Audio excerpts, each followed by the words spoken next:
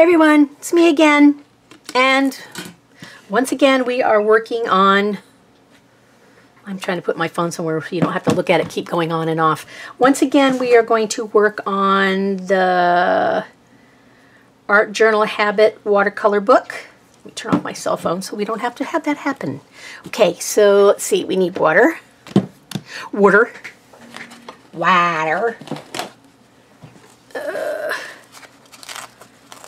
You know, there's a lot of those test things that are on Facebook, and I have to say, I know they're clickbait, but I fell for it one time, and it asked how you pronounce words, and according to how you pronounce the words, it would tell you what part of the country you were from.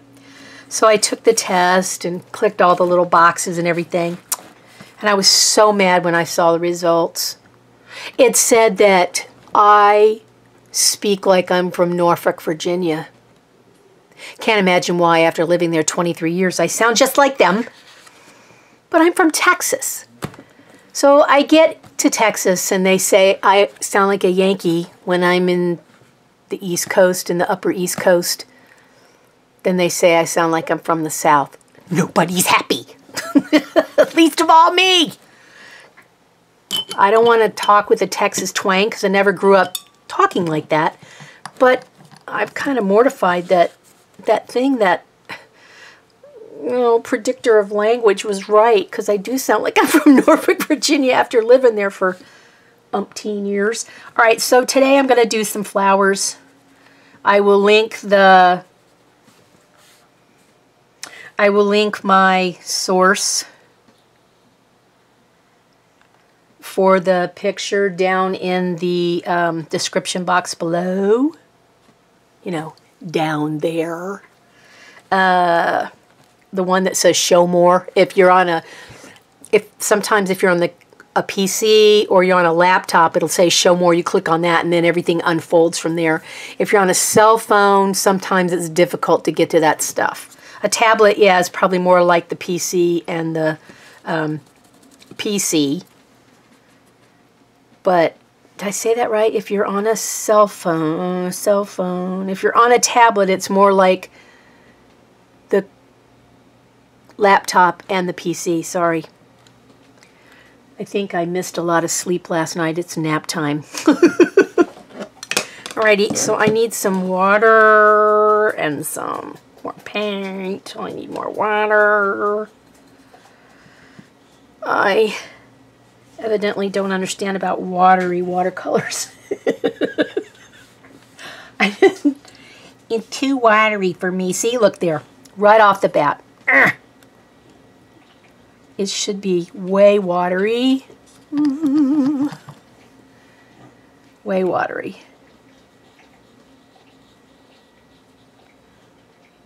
All right, let's try it this way. These are blob flowers. They're not real. When I look at them, I think of ranunculus. Or ranunculus, is that how it's pronounced? Flowers. I was watching a video the other night with Creation Cece. She is from Canada and sounds just like it. She speaks French, so she is bilingual, at least bilingual. She speaks English and French. And she was so excited in her broadcast because she got this, I guess it's the silver button for having over 100,000 subscribers.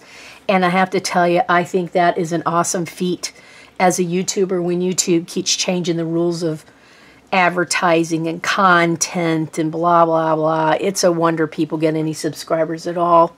To be honest with you, it is a little aggravating. As a person who is not monetized, it is a little scary because one of the things YouTube says is that we have to give credit to the person or persons who we get music from, and they provide it in the YouTube library. For those of you who don't make YouTube videos, there are copyright issues involved in the music, so you have to give credit where credit is due, unless YouTube says this is trademark free, so you don't have to really give anybody any credit.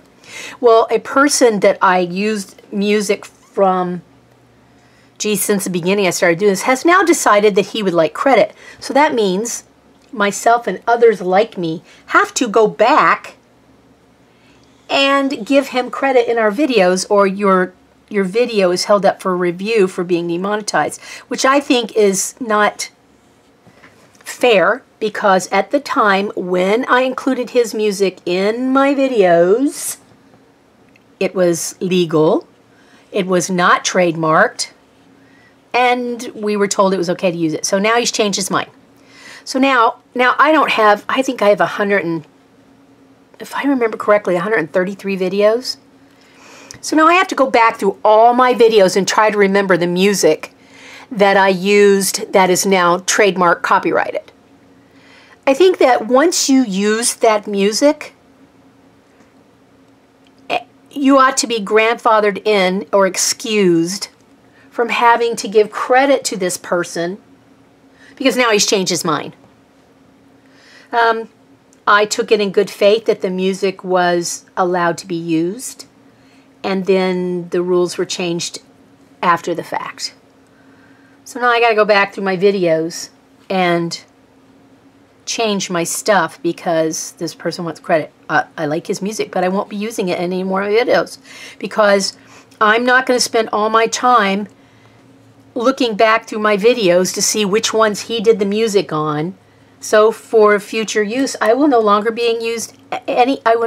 using any of his music, because now he has made it a burden for me to have to go back and look through all the videos. And I think that once you use his music from a certain day forward, you know, I understand I have to give credit, but I also understand that I will never use his music again, because I'm not going to spend all my time typing in credits when I was told it was from the free music library, and now it's, oh no, it's not free now. You have to give credit. Although you don't have to pay for it, but you have to give him credit. So I can only imagine how people who have been around way longer than me are kind of flustered, because they have to go back through all their videos, and of course, you know, they're going to get flagged. And if you're monetized, getting flagged is a pain, because then you have to wait, you have to appeal it, and then you have to wait for them to appeal it. And from what I understand, it's not a hard process, but it is a little disconcerting to those who thought that the music was fine or that whatever is fine. And now they've got this new children's thing, COPPA. Well, while I'm not coming unglued over it, I am slightly annoyed that we're going to be clumped into a category, the arts and crafts group is going to be clumped into a category that we might be child appealing because we are painting, we are using scissors, we are using Crayola brand colored pencils, or anything that a child is familiar with that brand or with that concept. This is not for a child. This is not child painting. And then to have, you know, your stuff demonetized, or you are fined $43,000 by the Federal Trade Commission because you are appealing to children and you didn't mark it as child appealing or might appeal to a child, seems to me as a bit ridiculous. But who am I? You know, I'm not monetized, so I probably won't say, I can't say anything. I mean, I have no recourse, or they don't listen to the little guy. It just seems unfair to me. I don't know. Just seems unfair. And, you know, so I'm not wild and crazy about the idea of having to go back and redo my music and then being told that I should check my meta tags to make sure I take the word play out, so that I have to make sure that it's not appealing to a child or shows up in some little kid's YouTube catalog. It just, it is, sometimes I think that it's more trouble than it's worth. I say that as I look to see how many viewers I have, and I look to see how many minutes I don't know how many of you, ooh, that's terrible. How many of you guys are other YouTubers that are watching? But those of you who are not, the criteria is to be monetized, you must have the minimum of 1,000 viewers, subbies, and you must do 240,000 minutes of viewing time. Now, there are 60 minutes in an hour, and you divide that into 240,000 minutes, you end up with 4,000 hours of viewing time. That's a lot of viewing time. When you do a 10 or a 20-minute video and 50 people watch it, that's awesome. But not everybody watches the video the whole way through. Some of them will watch for 3 minutes and go, oh, this is not for me, or oh, I don't like the music, or I don't like what she's doing, whatever. And then they leave. Yes, those 3 minutes count, but can you imagine if all your 1,000 subscribers, minimum 1,000 subscribers, only watched your stuff for 3 minutes and left? How long it would take you? It would be forever. Forever. So they upped the standards a couple years ago. I think it was in 2017. They upped the standards of what you had to do, the criteria you had to match to be monetized. Now it's all over the internet that if you are appealing to children, they're going to take away the ability for anyone to comment on your video, and your money will be substantially reduced.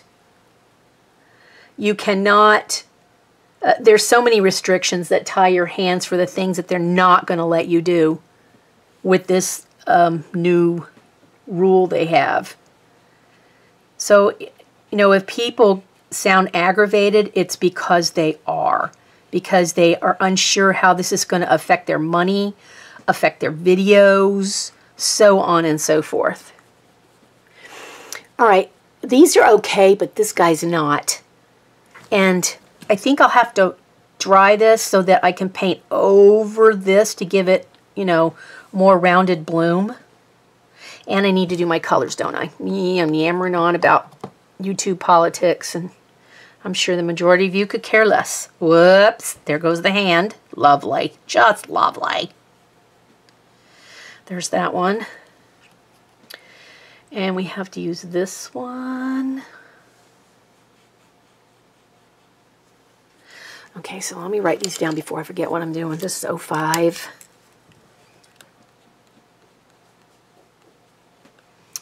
And the lavender is number 60. The blue is number, no number. Really, yeah. This one's 08. This one's no number. What other one did I use?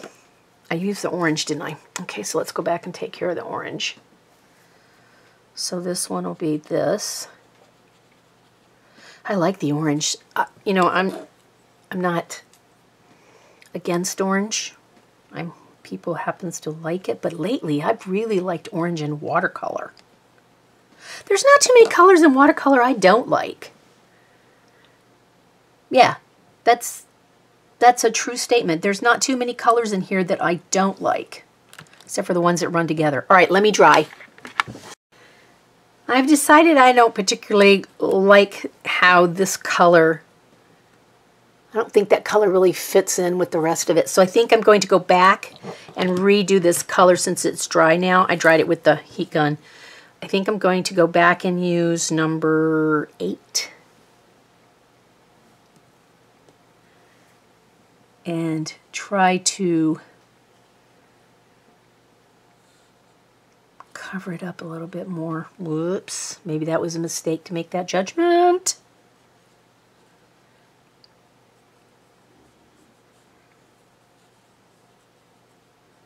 Yep. Big mistake. All right, so let's take the water and tone it down a bit. A little too dark. Leave some light in there. I was kind of hoping the other color would blend in, but I don't really think it's going to do that. And I may have to go back with a white pen and add my white to that one.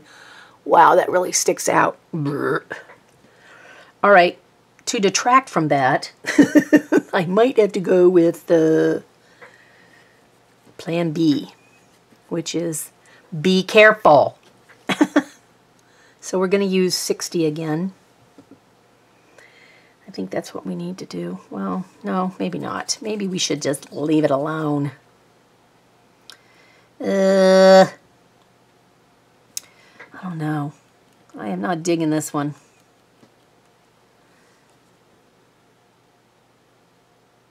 Okay, so now we're going to do the green. And of course I'm using the No Name Lime Green sort of color. And I'm putting it, sorry you can't see my dish. Putting in this filthy dish that I used last night for a different project. I'm currently taking a mixed media journaling class. I have mixed feelings about my work, about how I have perceived the things to be. Not sure how I'm doing. All right, so you to go like this, and all they did was draw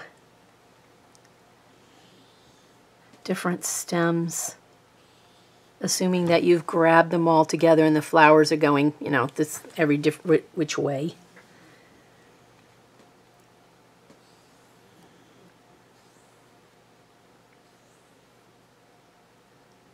Okay, and then they have leaves.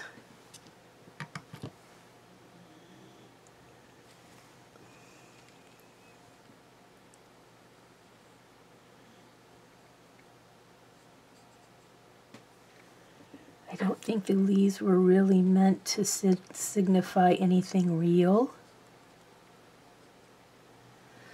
Do that.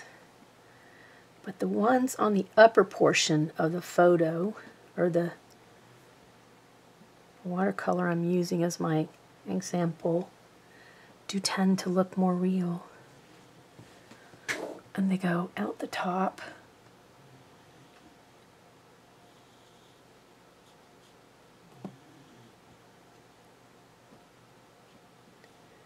And then one goes off to the side like this. And down kind of in with the flowers.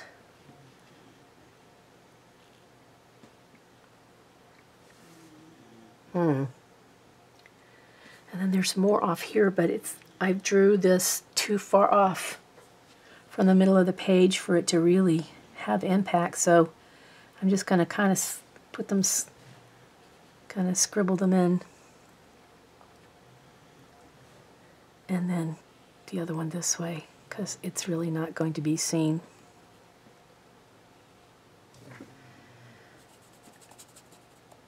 I think that I need a little green in between some of the flowers, like maybe in there. A little more in here.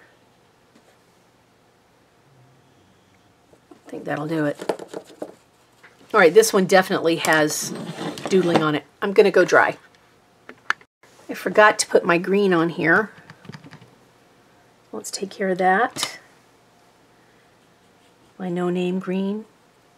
I love this color. I'm thinking it's kind of like a lime green. I love the color. It's one of my favorite colors. No number.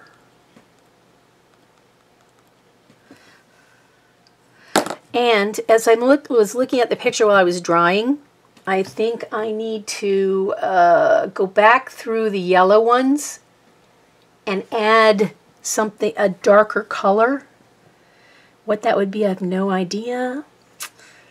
Can I mix? Yes, I can. Maybe I can mix a little of number 21.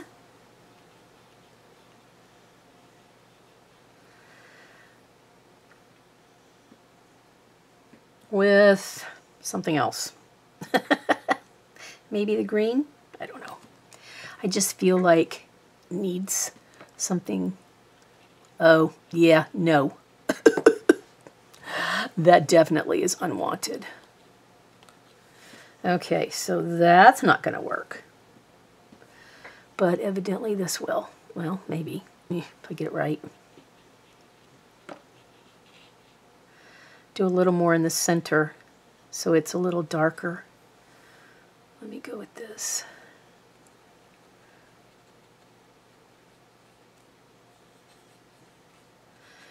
I'll give it a little more depth, I guess. I don't know. Maybe if I push the water out or push the paint out to the very outside edges.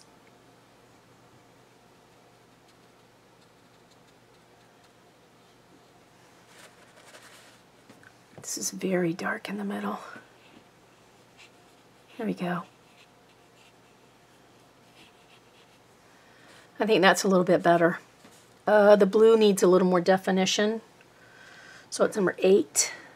See, this is why I number stuff, because I forget. If I was just doing this for me, I would just paint it and not put the numbers on it, but I might need to use this as a reference some other time. So that's why I thought maybe it might be a good idea if I put the numbers on there.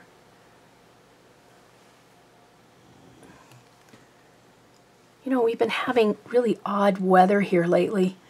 It was hot, then it was freezing cold, now we're back in the 70s. I cannot keep my clothes straight.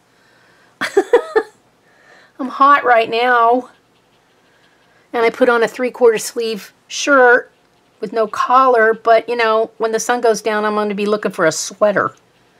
Saying, oh, what was I thinking? I'm cold. Uh-huh.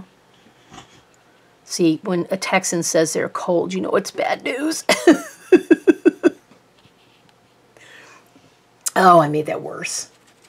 So let's just add water and smear it all kind of together.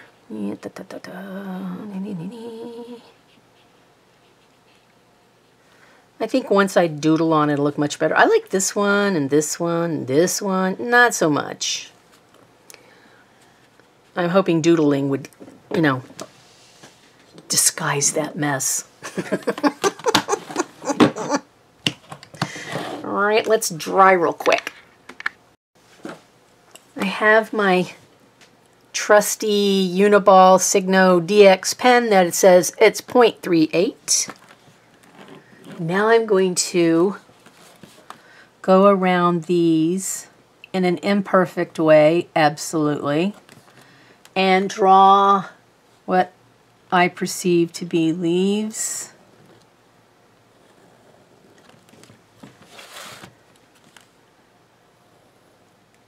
A representation of them, shall we say.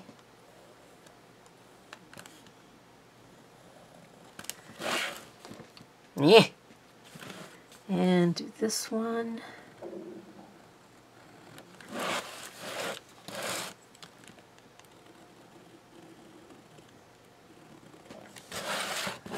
And then I think they outlined all these stems with the black,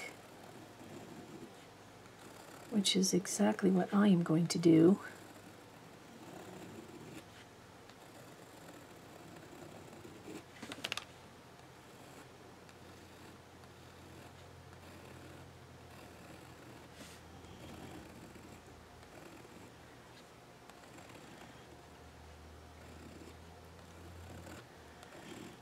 I don't think there's anything really realistic about this. I should have made those closer together, I think. Okay, live and learn. All right, so we're going to go around some of this, but not all of it, because in the photo that I'm following, they don't go around all of them either. They just kind of wiggly outline a few strategic places, and that's about it.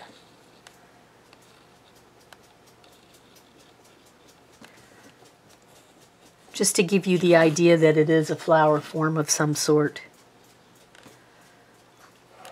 And then this one.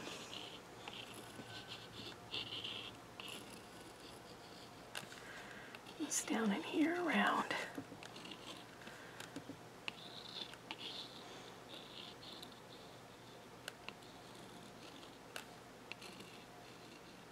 I find this very relaxing.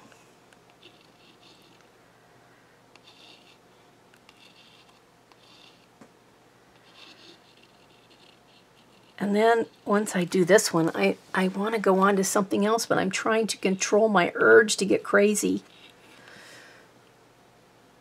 Because I don't want to overdo this and finish the whole book and say, okay, I'm done. I need to pace myself. It ain't easy when you're a crazy person. It's not easy when you enjoy doing something and you want to keep going, to explore more, to experiment more. And I'm trying to kind of curb the urge to go nuts. This is why we take naps. This is why we watch TV in between. We go knit instead so that we don't turn out to be a nut job. Well, might be too late. I don't know. Yeah, I'm not loving that one. But this is supposed to be more, I think, of an abstract than anything else.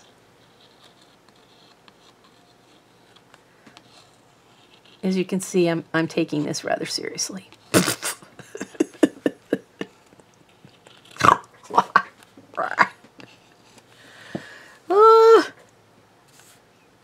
Okay, let's do the blue.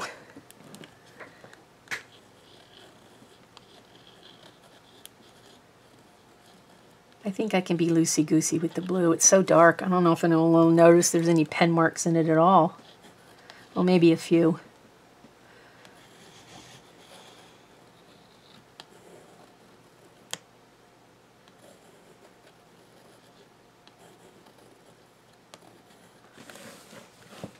Huh. Better than I thought. All right, let's do this messed up one here. And do him with circlies. So it looks like he's facing that way.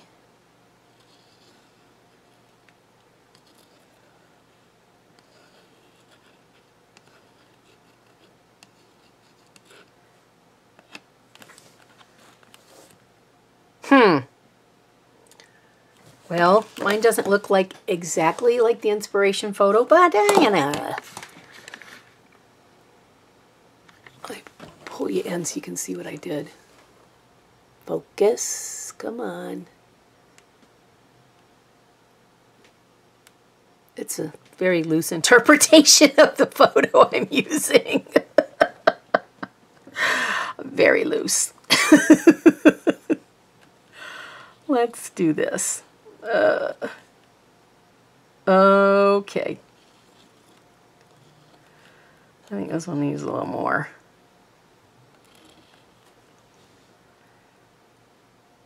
Purple one is good. The blue is questionable. And you know, after I didn't like this and then got the darker color on it, it's not horrible. Not fabulous, but it's not horrible. I'm okay with it, kinda. Not kinda. Alrighty, so today's November the 19th, and that'll do it for my yammering today. And here was, whoops, here was yesterday's the tomato, so you know I really am sticking to the order. And then tomorrow will be the 20th, and the videos are going up 2 days late, 2 to 3 days late, because it takes me a while to upload.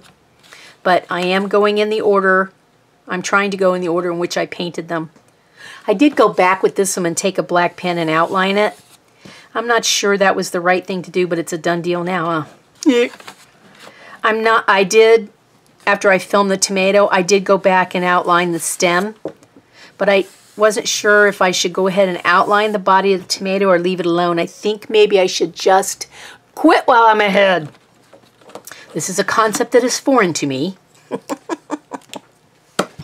Good grief. Okay, this is today's creation. All right, guys, I will see you tomorrow or thereabouts. You know what it is? This, and this, all these three. I'm looking at it. I'm sorry. I'm talking and processing at the same time. These 2, 3 all kind of look the same. This should have maybe been darker. Darker. No, or this should have been a different color of some sort. There's too many warm colors right here together, so it looks kind of odd to me. You know, what you paint and what you see in your face is kind of different than what you see on the camera. I'm looking at the camera and I'm thinking, oh, look at all these warm colors right here. Should spread them out, and there's 2, 4, 6 flowers. There should be an odd number because that's more pleasing to the eye. Yeah, well, yeah. Amateur mistake yet again. See, same thing I did over here. 6 flowers. Not good. Oh, do they look the same? No. No. Maybe. All right, guys. Bye. Okay, so I decided to add a little addendum on to the end of the video that I filmed yesterday, because I went back with a black pen and did the drawings on this, and I like it much better with that on there. It defines it a little more for me. But I also want to add something else. I'm going to link a video in the description box that is from an attorney who specializes in media issues, who's breaking down the issues about YouTube. If you're a YouTube maker, a video maker, on any subject, you need to watch this video, because your videos may be in peril of being deleted from YouTube. This has to do with the law of federal law from the Federal Trade Commission that wasn't really enforced very well, and now they have fined YouTube, and now YouTube is coming after us. So unless you think you will never fall into that net, I really think you should watch this video. It is very informative. Makes me nervous, but it is very informative. So that's it from me. Oh, and there's one other thing. I'm going to show this to you, but I'm not sure if I'm going to do a video, put the video up of it. This is day 18. I did the tomato, but it's such a small video, and there's not much to this. I think I might have to figure out something else. I did see something on Pinterest where it was a tomato slice, but I would have to make it really small because, you know, I'm working on this one page here. So you may or may not see the video for this tomato, but it is the 18th of November, and then I'm trying to upload the 17th. I'll upload it tonight, and you should see it before this one plays. If not, something has gone horribly wrong. I tried to upload it last night, and it said it was a duplicate video. It wasn't. And I spent all that time hovering over the video at 3:30 in the morning trying to get it to upload, and it took nearly 2 hours. And then it goes, oh, no, we've abandoned it because it's a duplicate video. No, it was not. So I'm a little aggravated this morning. So I wanted to come back on and add on to the video and tell you that this is the finished product. Oops, sorry, got something on my fingernail. And then watch the video that I'm going to link down below, because it's really important if you're a YouTube person, or you watch children's videos, or adults who film videos using children's toys that they collect or paint in their art, that kind of thing. Those YouTube videos may be disappearing. So if you're interested in that kind of stuff, you need to watch this guy's video. All right, I'll see you guys next time. Bye-bye.